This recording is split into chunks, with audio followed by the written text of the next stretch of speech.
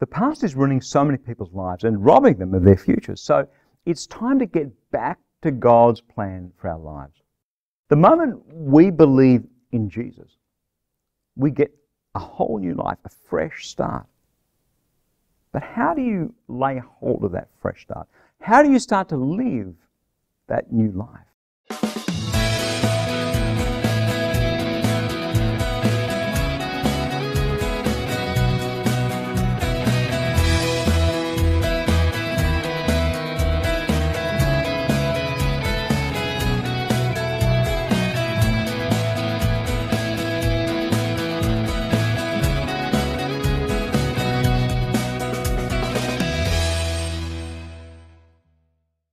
Hi, I'm Berni Dymet. Welcome again to Christianityworks as we head into the third message in this four-part series that I've called Meet the New Me. Because that's the whole point of giving our lives to Jesus Christ.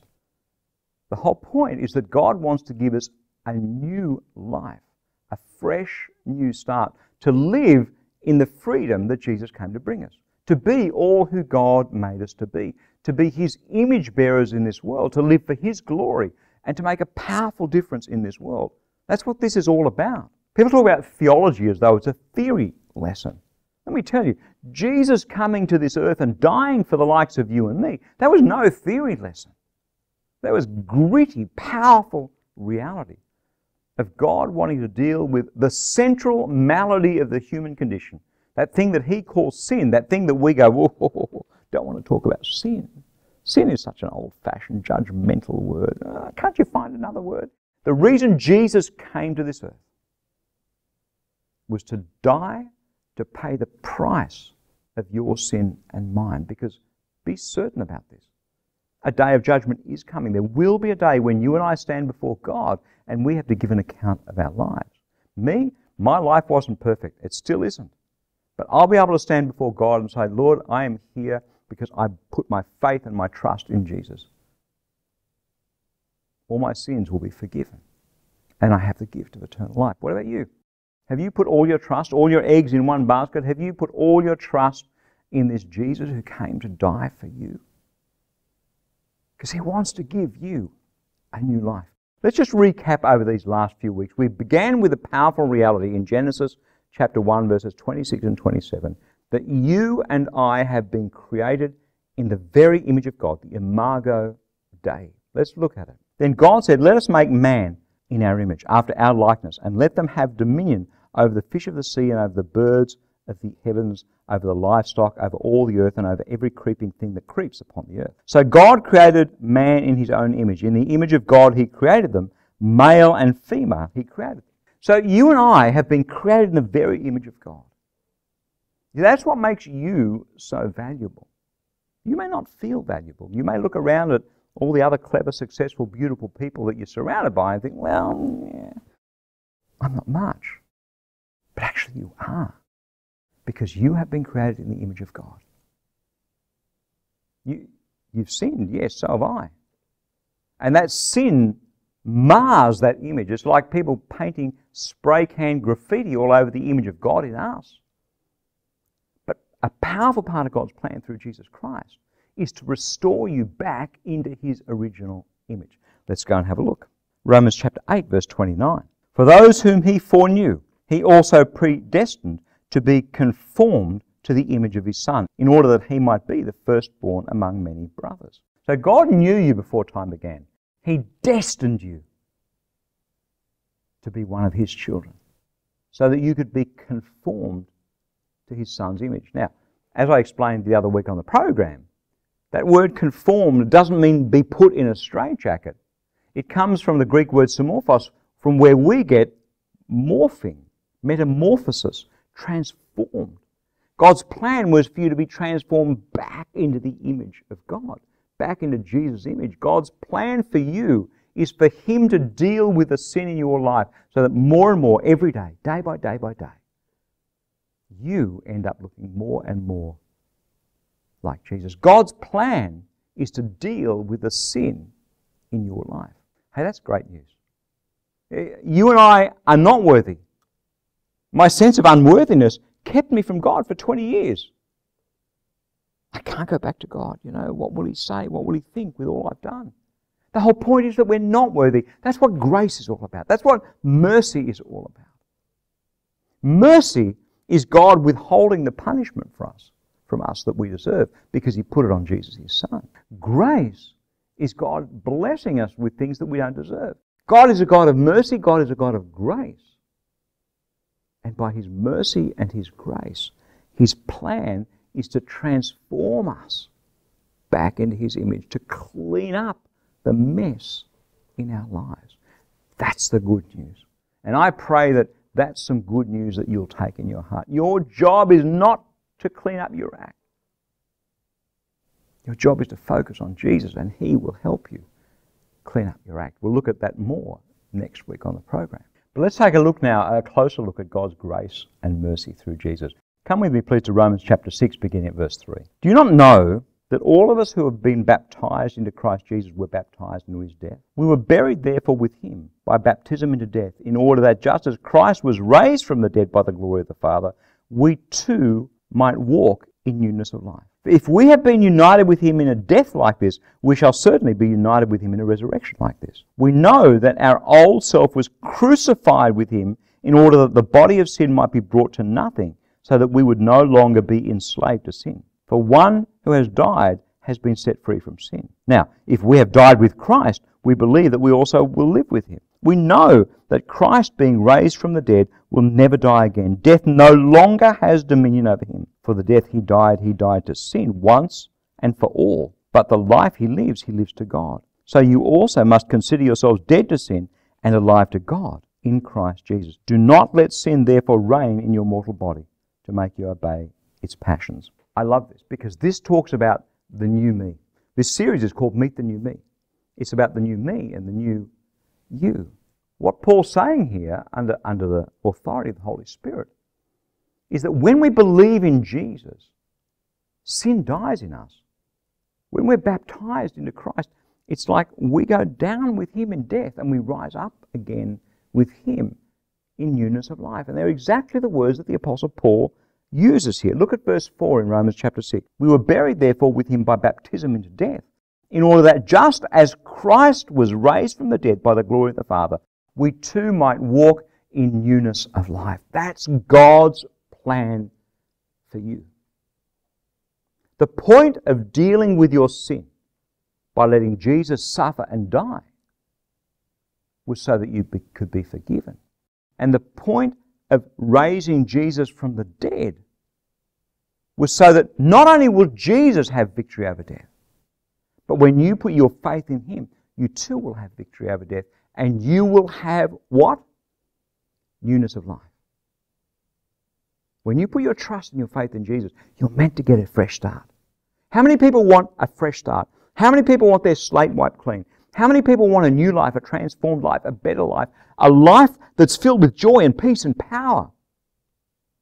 That's what we get through Jesus. A new life. Meet the new me.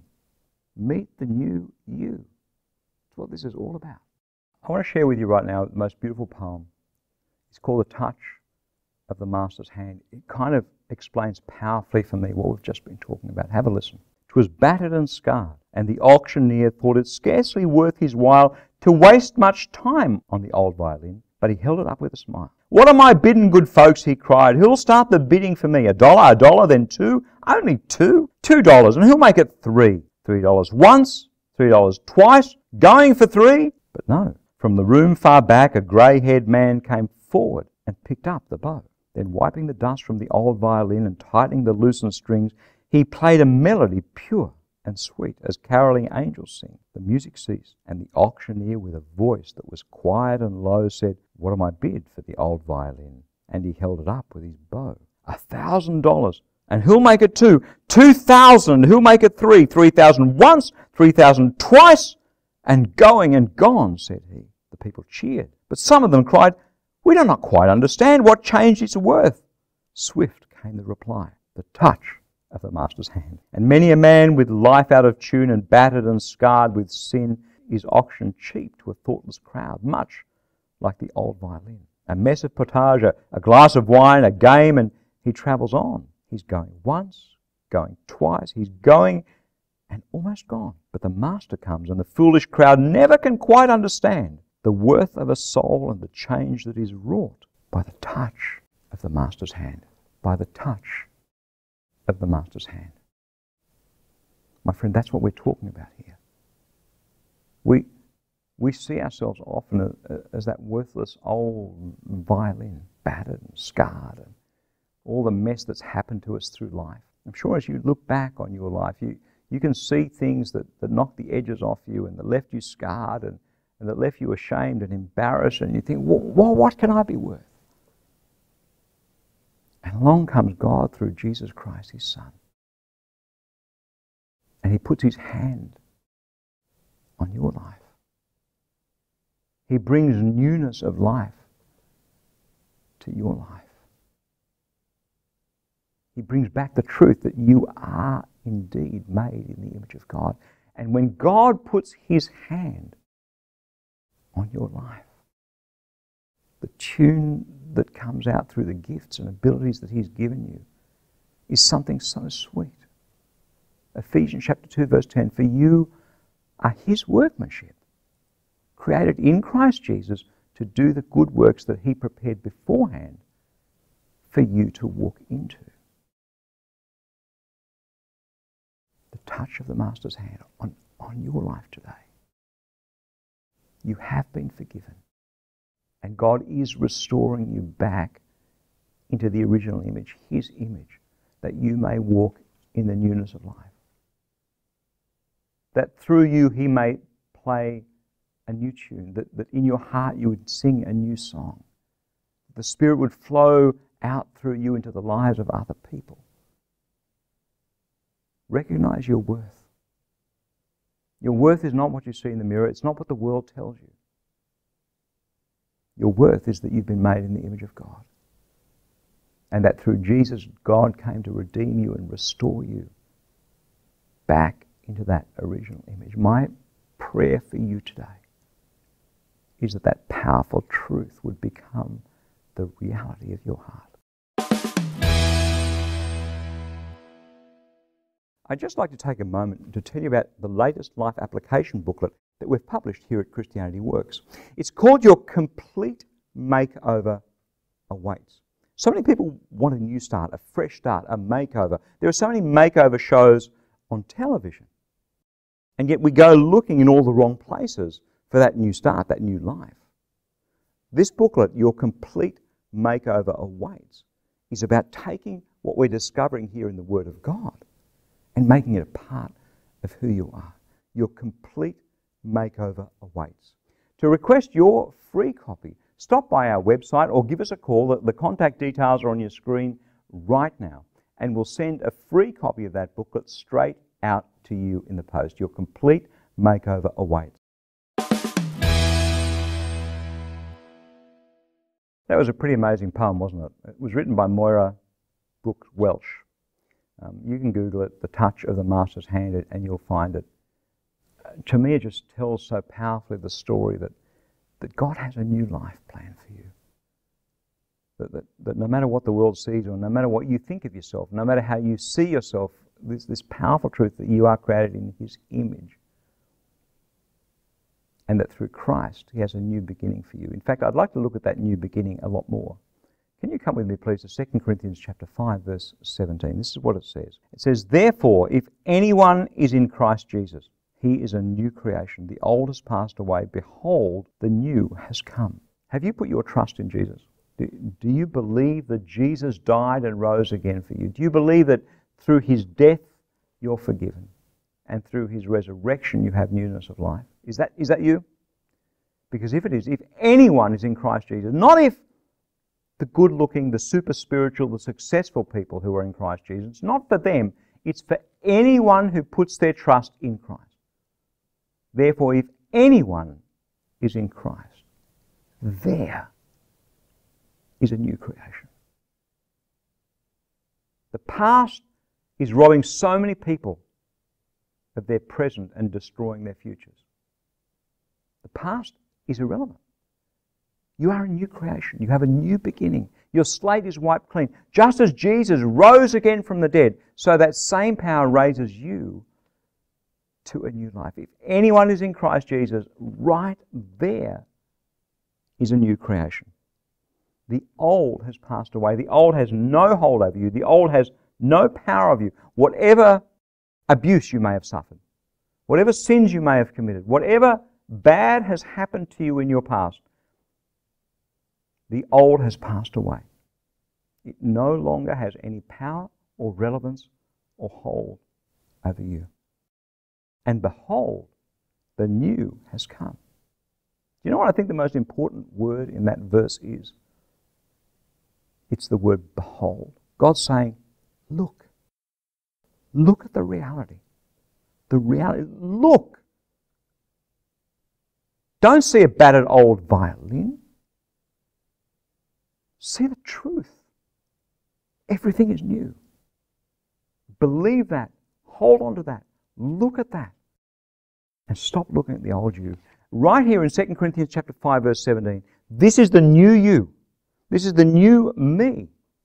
This is the new start that you and I have in Christ Jesus. And today, God is calling you to behold, to look, to see what God has done for you through Jesus. My friend, I just pray that this word is being driven into your heart by the Holy Spirit. I pray that God is setting you free from your past right now. I pray that God is helping you to let go of the hurts and the disappointments and the regrets of the past that have been giving you a false image of yourself, that have been giving you the wrong idea of your future. Here's the truth. If anyone is in Christ Jesus, there is a new creation.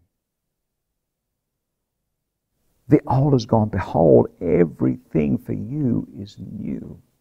Meet the new you. Look in the mirror and see the new you.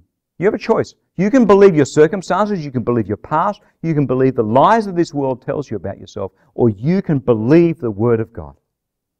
And the Word of God for you today is 2 Corinthians chapter 5, verse 17. Let's read it again together. Therefore, if anyone is in Christ, he is a new creation. The old has passed away. Behold, the new has come.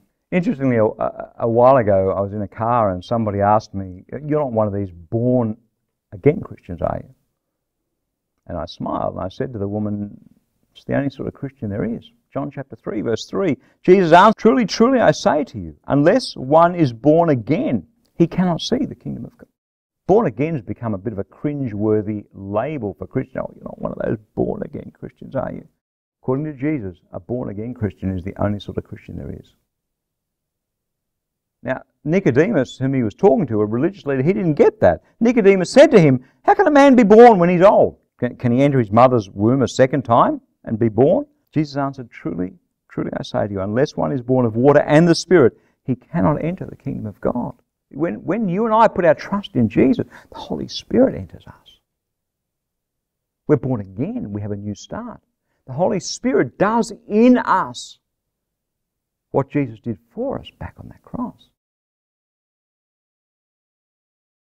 You have a new life. You have a new start. That's what the Bible says.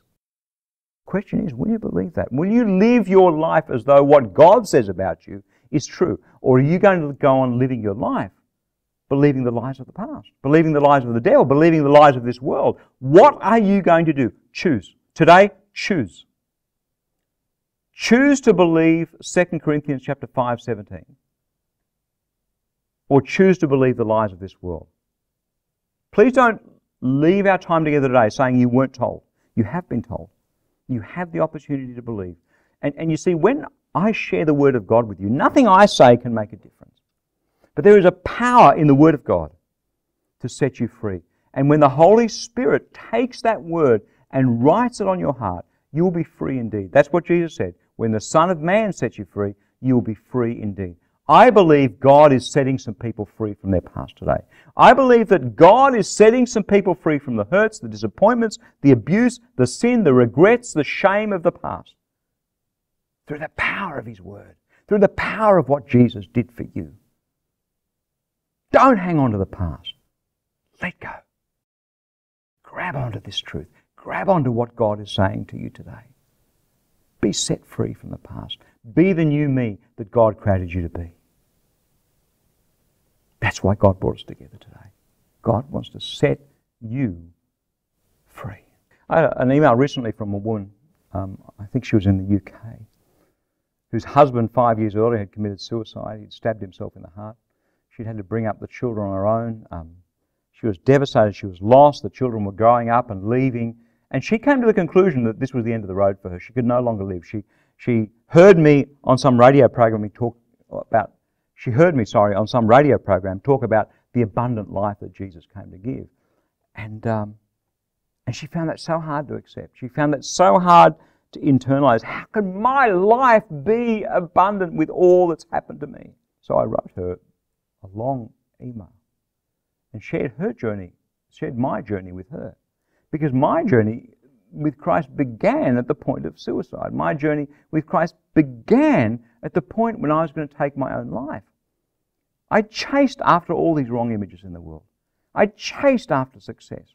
I chased after wealth. And I was well on my way to getting those things. And yet there was a lostness and a devastation and an emptiness because I was so ashamed of my past. So ashamed of the relationships I burned. So ashamed of the things that I'd done wrong. And yet in Christ, I discovered that I was a new creation. And this not as a theory lesson, this is a reality. I look back on the old Berni. Still the same flesh. Still the same gifts and motivations. But that old Berni feels like a different person to me. I can't imagine going back to being that guy. It's like I used to smoke 3 packets of cigarettes a day. I can't imagine going back to smoking 3 packets of cigarettes a day. Because this newness of life that Jesus has brought to me is so wonderful. I would never want to go back. That's what I shared with her.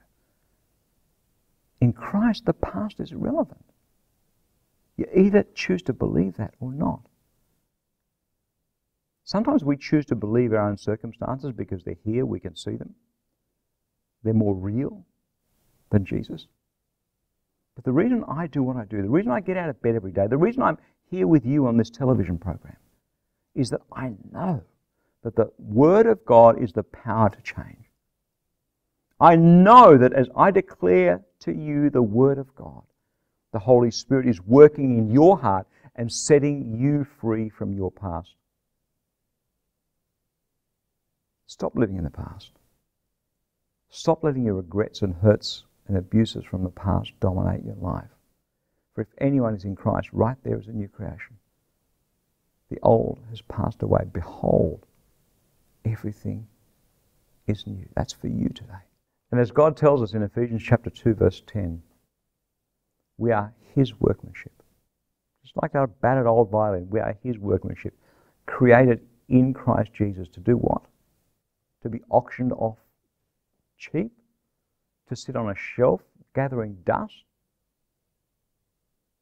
You and I are His workmanship, created in Christ Jesus in order to do the good works that He prepared beforehand for us to do. God has a new song for you to sing. God has a plan for your life. I don't care how old you are. Some people say to me, I'm too old, I'm infirmed. I want to tell you about Eric. Eric was a friend and supporter of our ministry, and back in the early 2000s, he was in his mid-90s in a nursing home. His body was sick. And even just a couple of weeks before he passed on and went home to be with the Lord, he called the office and said, that booklet, I want that booklet. I want to share. There's a woman in the room next to me. She needs to hear the gospel. Send me that booklet. You see, it didn't hold him back. He was sharing the good news of Jesus Christ until the day that he died. I don't know what your circumstances are. I don't know what your life looks like. I just don't know. But God does. And God plans for you to walk in the good works that He prepared beforehand for you to do. Just over the next rise, just around the next corner, is the next good thing that God has for you. Father, I pray for anyone who is struggling today to let go of the past. Lord, I pray that powerful scripture verse, 2 Corinthians chapter 5, verse 17, that you would take that Holy Spirit, write it on their hearts, make it the reality of their lives, And Lord, I'm praying for breakthrough. I'm praying for freedom. I'm praying that you would set people free today and break that bondage that the past has over them. In the mighty name of Jesus, I pray. Amen. May you be so blessed as today you've received God's word into your heart. Well, that's just about all we have time for today. But before we go, I know that when we get the word of God into our hearts, it changes how we see ourselves. It changes how we see other people. It changes our relationship with God. The word of God is the power to transform your life. That's why I would love to send you a free copy of our fresh devotional each and every day. A powerful scripture verse together with some words of inspiration, hope and encouragement to help you become all that God made you to be. To request your free copy either of the e-devotional or the printed devotional, stop by our website. The details are on your screen right now, or give us a call and we will get that devotional straight out to you. The fresh daily devotional. I'm Berni Dymet. That's all we have time for today. I'll catch you again same time next week with another message of God's love, God's grace, and God's power for each one of us in Jesus Christ.